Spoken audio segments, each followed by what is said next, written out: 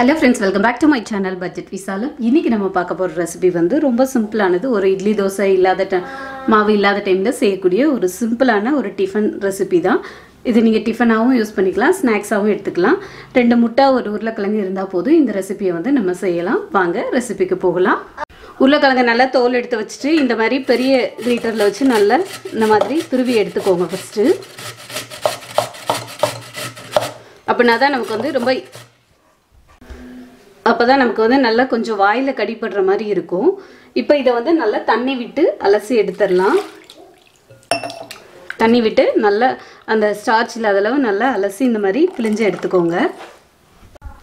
இப்போ நம்ம வந்து உருளைக்கிழங்கு நல்லா தண்ணியில பிழிஞ்சு எடுத்து வச்சிருக்கோம் இல்லையா, அதை எடுத்து சேர்த்துக்கலாம். இதோட கொஞ்சமா மல்லித்தழை சேர்த்துக்கலாம். ஒரு பச்சை மிளகாய் கட் பண்ணி வச்சிருக்கிறேன், அதை சேர்த்துக்கிறேன். அதே மாதிரி ஒரு சின்ன டொமேட்டோ கட் பண்ணி வச்சிருக்கிறேன், அதை சேர்த்துக்கிறேன்.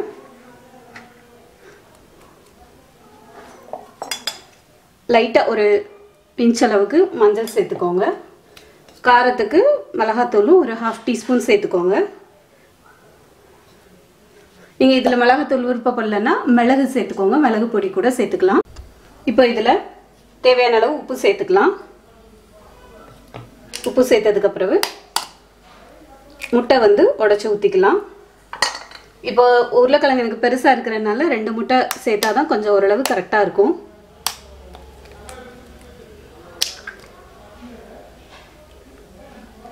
இப்போ இதை வந்து நல்லா மிக்ஸ் பண்ணிக்கலாம். பேனில் வந்து எண்ணெய் தடவிக்கோங்க. எண்ணெய் தடவிட்டு இந்த மாதிரி குட்டி குட்டியாக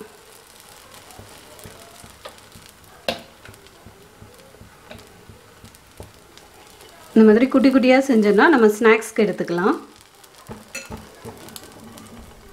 நம்ம மாதிரி குட்டி குட்டியாக செஞ்சு எடுத்துட்டோம்னா நம்ம ஸ்நாக்ஸ்க்கு வந்து அப்படியே எடுத்துக்கலாம்.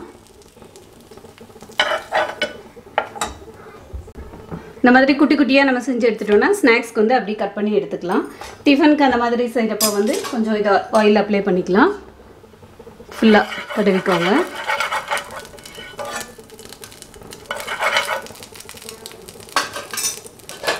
இது வந்து அப்படியே நல்லா ஃபுல்லாக ஊற்றிடலாம். நல்ல பெரிய தோசை லெவலில் இருக்கும். ஆல்ரெடி டொமேட்டோ எல்லாம் சேர்த்து பார்க்கும்போதே ஒரு மாதிரி கலர்ஃபுல்லாக இருக்கும். மேலே கொஞ்சம் பெப்பர் ஆட் பண்ணிக்கோங்க. மேலே லிட்டு போட்டு ஒரு மீடியம் ஃப்ளேமில் வந்து ஒரு 5 மினிட்ஸ் வச்சுருங்க. நமக்கு நான் குயிக்காக ரெடி ஆகிடும். நெக்ஸ்ட் சைடும் இந்த மாதிரி திருப்பி போட்டு ஒரு 2 மினிட்ஸ் வேகட்டும். இப்போ வந்து நமக்கு ரெடி ஆயிடுச்சு. இப்போ வந்து நம்ம இதை பிளேட்டுக்கு ட்ரான்ஸ்ஃபர் பண்ணிடலாம். பாருங்கள் எவ்வளோ சூப்பரான ஸ்நாக்ஸாக வேணாலும் எடுத்துக்கலாம், டிஃபனாகவும் எடுத்துக்கலாம். சூப்பரான ஸ்நாக்ஸ் அண்ட் டிஃபன் ரெடி ஆகிடுச்சு. நீங்களும் ட்ரை பண்ணி பாருங்கள். ட்ரை பண்ணிவிட்டு உங்களோட கமெண்ட் செக்ஷனில் மறக்காமல் சொல்லுங்கள். இந்த வீடியோ பிடிச்சிருந்தா லைக் பண்ணுங்கள், ஷேர் பண்ணுங்கள், கமெண்ட் பண்ணுங்கள். தேங்க்யூ ஃபார் வாட்சிங். நெக்ஸ்ட் ஒரு நல்ல வீடியோவில் நல்ல கான்செப்டில் பார்க்கலாம். பாய்.